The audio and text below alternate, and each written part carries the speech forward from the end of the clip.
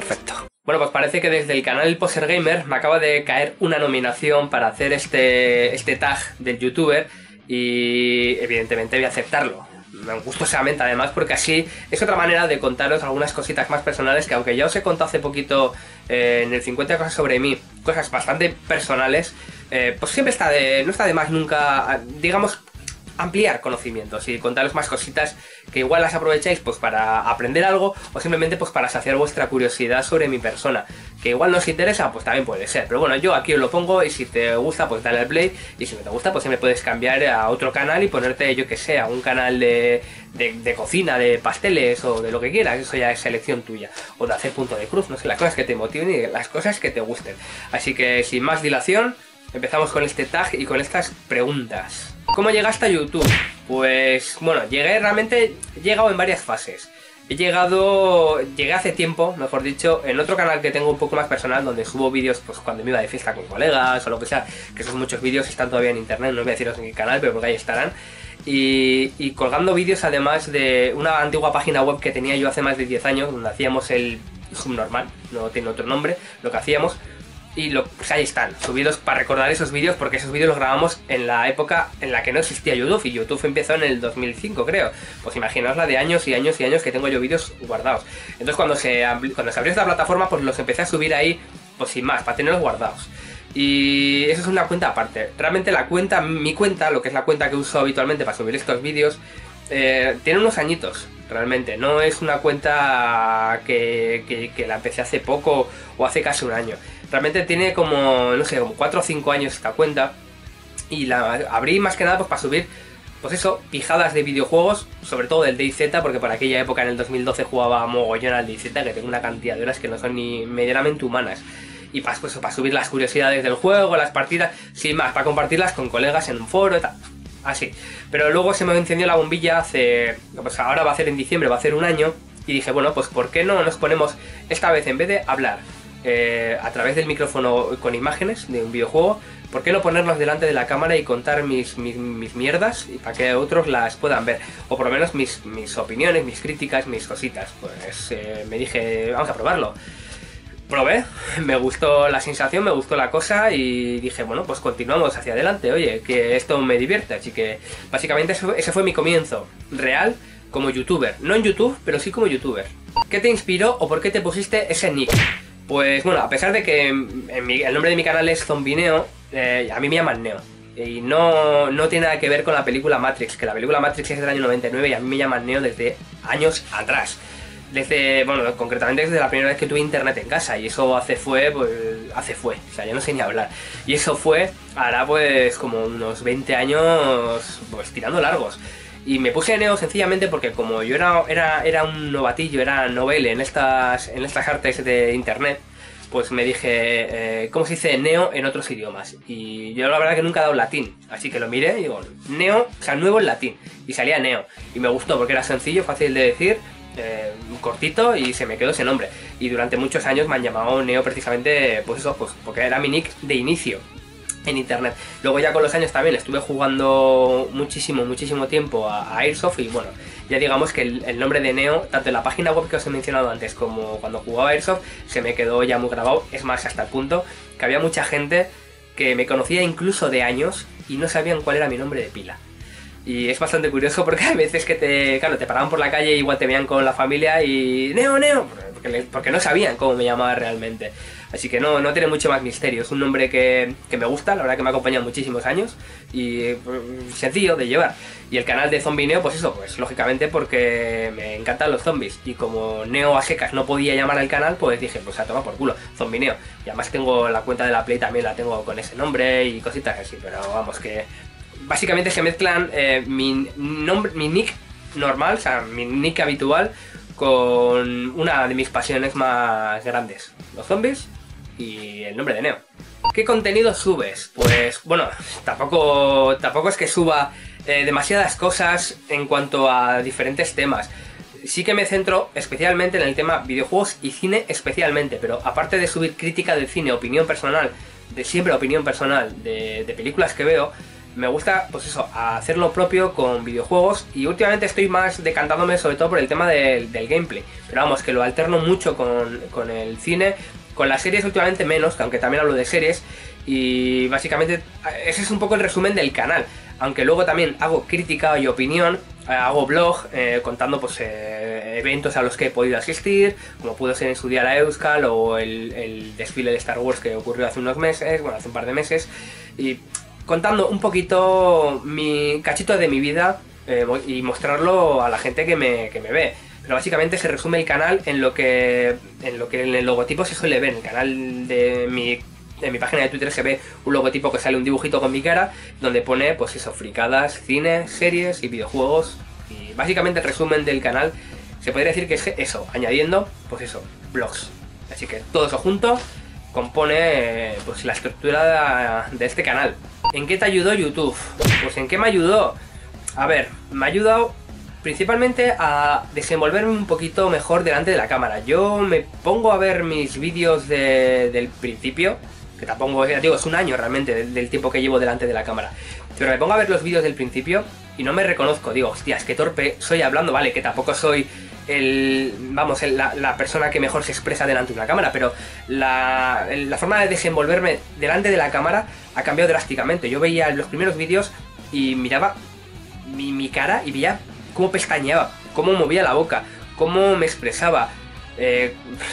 No me reconozco en absoluto a cómo me expreso ahora delante de la cámara, porque yo siempre hablo así normalmente. Además es uno de los puntos a favor que siempre digo, que no exagero las cosas, no me pongo a gritar como un energúmeno como pueden hacer muchos youtubers, que oye, que es lícito, cada uno se expresa como quiera. Yo te hablo a la cámara como le hablo a cualquier colega que tenga delante. O sea, si algún día tienes la enorme suerte de tomarte una caña conmigo y mantener una conversación de lo que sea, te vas a dar cuenta que realmente hablo así. O sea, yo me expreso como si realmente tuviera una persona delante. Y yo creo que eso es algo también que está muy bien. Al principio, como me cortaba mucho la cámara, pues igual no me quedaba todo lo natural que debería haberme quedado. Pero bueno, te desenvuelves, te vas quitando un poquito la vergüenza, aunque sigo teniendo vergüenza, no te creas.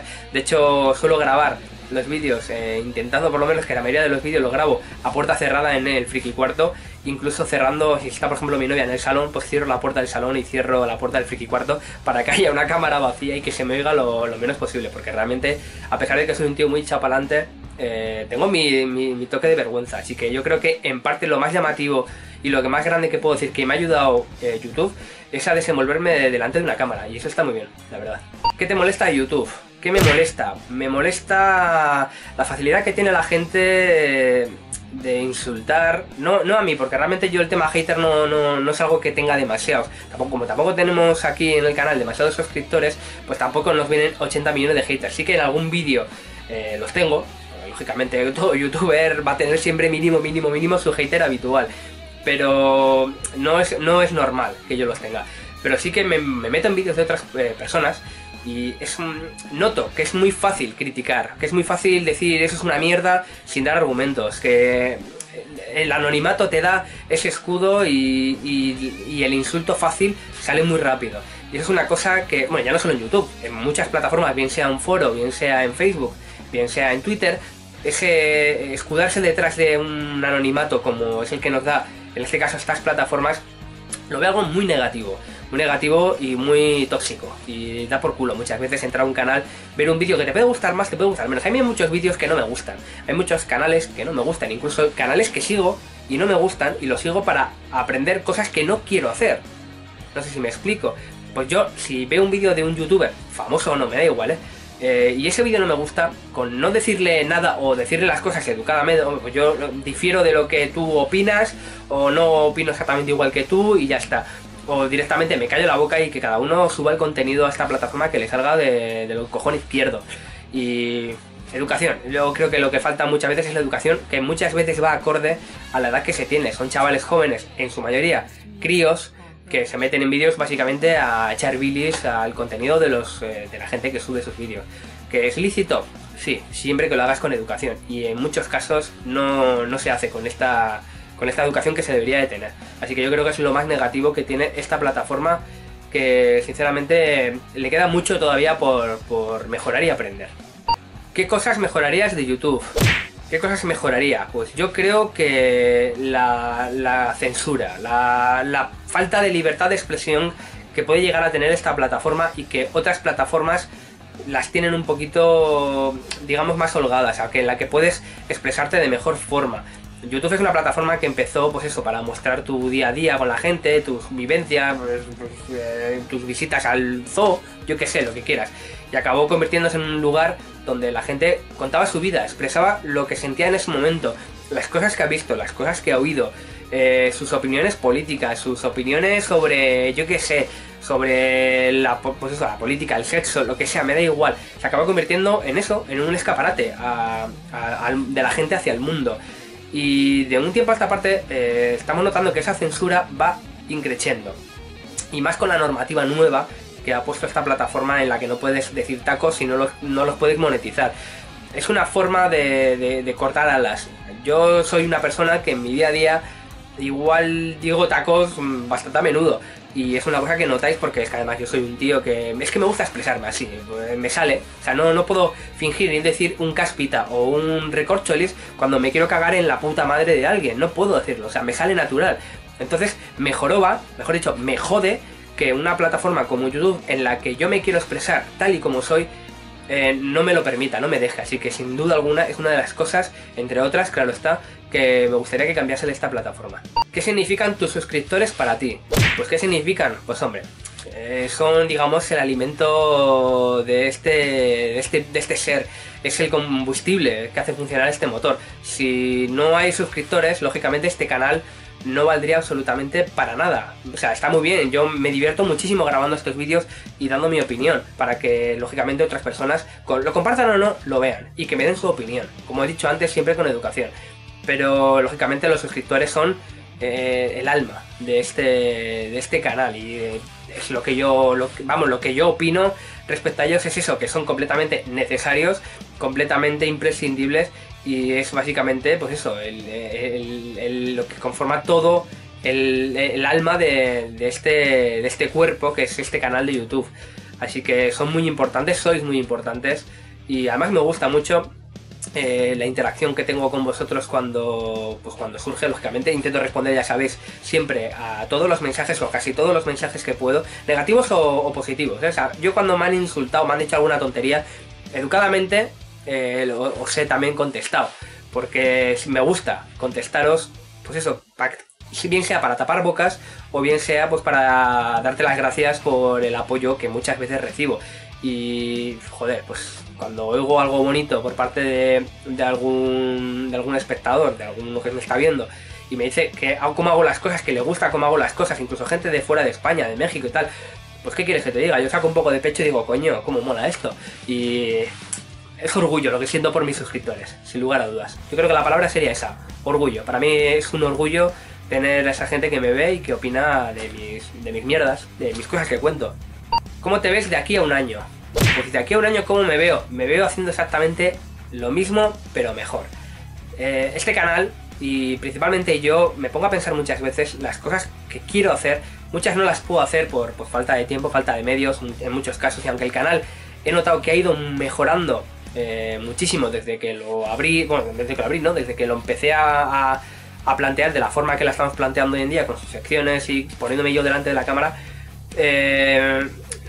lo tenía puesto de una forma en mi cabeza que hace un año, y yo creo que lo voy encaminando, creo que voy llegando a poquito, muy poquito a poquito por ese camino. Hay una canción de Estopa que dice algo así, que todo va por su camino, todo va por una carretera.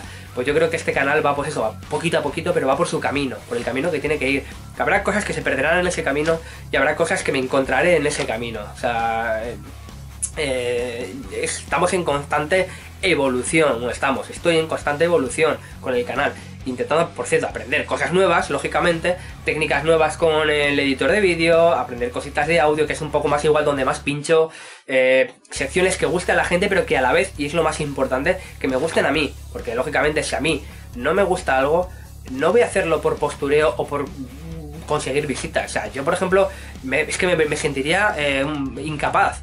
No podría hacer, me sentiría un falso de mierda hablaros de cosas que realmente no me gustan a mí. O sea, yo no podría hablarte, yo qué sé, imagínate un juego en concreto, un juego que a mí igual no me, yo qué sé, un juego de estrategia, el Civilization, o alguno, o el Popol de hace una hostia de años, o los Sims, mismamente los Sims, que no es un juego de estrategia, lo sé, pero los Sims, yo no me sentiría cómodo contando cosas de los Sims, haciendo gameplays de los Sims, cuando es un juego que igual mueve muchas visitas, que no, ya no lo creo a estas alturas de la película, pero mira, otro ejemplo más claro, Minecraft.